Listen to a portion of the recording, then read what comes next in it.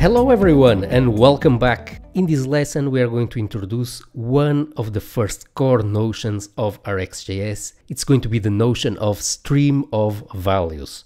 Many times people dive in straight into the notion of observables without understanding the notion of stream of values first. But this is the best starting point for understanding RxJS. Let's cover then what is a stream. In this lesson we're going to give several examples of streams of values using here this very simple about component, which corresponds to the component that we have here with a title and the course image. Let's then start with maybe what is the most fundamental notion in RxJS, which is the notion of stream of values. As you know, in a JavaScript program, everything almost is asynchronous. We have requests coming from the network, bringing us new values from the backend. We have timeouts occurring in the front end. We have user interaction with clicks and mouse over events. All of those are asynchronous events that we need to combine in order to produce the final result of our program. Let's give a couple of examples. For example, every click that you do in an application, that will be a stream of values containing the click event. Let's have a look at this stream of values in the console. Let's take, for example, a given element of this page, and we could take a particular button where we want to detect clicks, but in order to make it simple, we are going to detect here the whole document, and we are going to detect here a stream of clicks anywhere on the page. Let's subscribe to the click event and let's now print the event to the console. We are going to reload our application and we are going to open the console so that we see here the stream of events. So now if we click anywhere on the page, we are going to see that we have here a series of mouse events being printed out to the screen. So what we see here whenever we click on the mouse is an example of a stream of values that are being emitted over time. Let's give another example of a stream of values. Another example that we often find in JavaScript programs are JavaScript intervals. So this is code that is periodically executed by the runtime in order to perform a certain task, such as, for example, if our application is doing long polling in the background.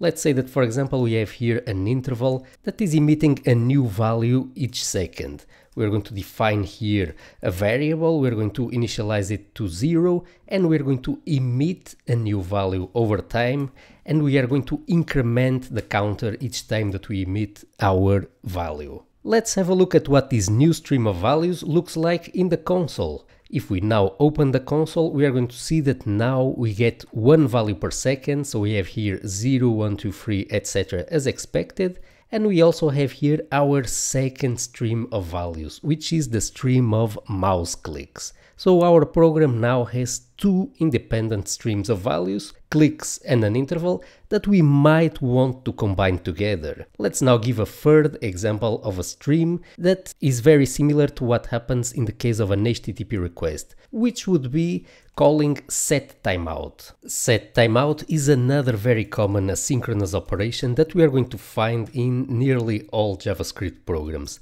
And we might not think of this operation as a stream, but this is indeed a special type of stream. It's a stream that only emits one value and then completes. So let's create here a timeout that is going to be triggered after 3 seconds, and we're going to log here simply to the console that the timeout has elapsed.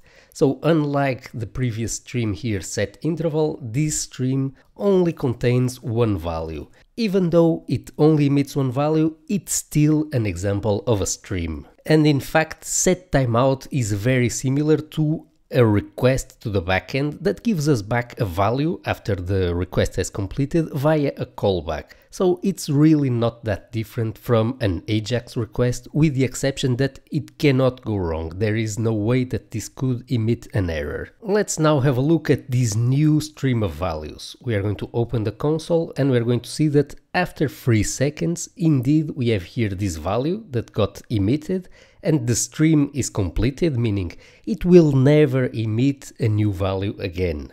However, the setInterval stream is still emitting values constantly, and this click stream here is still active and will continue to emit clicks as we click on the page. So these two streams that we have defined here are multi-value streams. They continue to emit values over time and they will never complete. So that's an important notion when we are talking about streams. Can they be completed? When are they completed? This stream here emits a value and completes. These ones emit multiple values and never complete. It would be perfectly possible, for example, for a stream to emit 2 values or 3 values and then complete.